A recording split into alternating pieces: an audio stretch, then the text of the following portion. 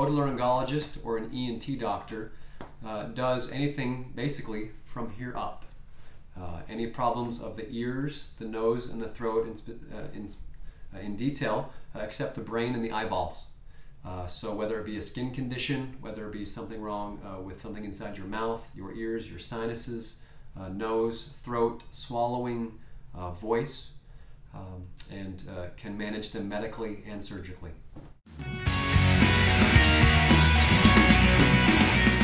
You know, ENT is a great field that I chose many years ago because I love the opportunity to diagnose many things that people have that are, some may consider general or primary care problems, but not only can we treat them medically, if something requires surgical intervention, we can offer them that as well.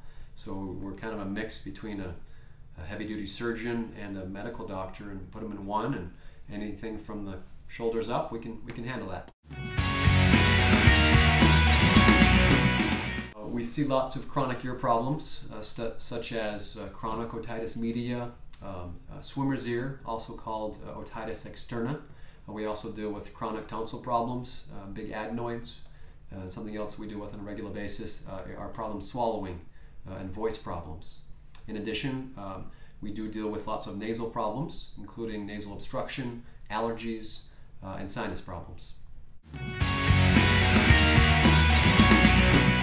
We're very lucky to have lots of tools and instruments at our disposal. This is an otoscope that you turn on, and you put a little speculum on the end where we look in people's ears and noses. That helps us quite a bit. We do have other equipment such as microscopes and endoscopes that do help us. This is a nasal endoscope, which is a rigid rod that sends a fiber optic light up through here, and we look through this port right here.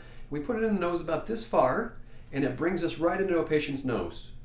Looking with just a flashlight, you can only see about the front third of a nose, and this allows us to look for polyps, swellings, cysts, to make sure that nothing else is awry in the nose, such as a crooked septum or something else. It doesn't hurt. I've done it to my 10-year-old son, and he did just fine.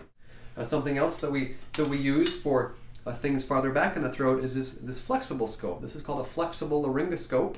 It's nice and soft, doesn't hurt, and we numb people's noses up a little bit, and we can put it right in your nose. And if I can just demonstrate here on this schematic here, we put it right in the nose, right through here, and then we can take a look in the back of the throat like this, and look right back to the back of the tongue, back of the voice box, and I have this view right here, right of your vocal cords and the top of your esophagus, to hopefully see any type of pathology or any other big problems that may be related to that. It's all done right here in the office. You go home, very low risk of complications, and you don't have to go to the operating room, and you get answers right here in the office.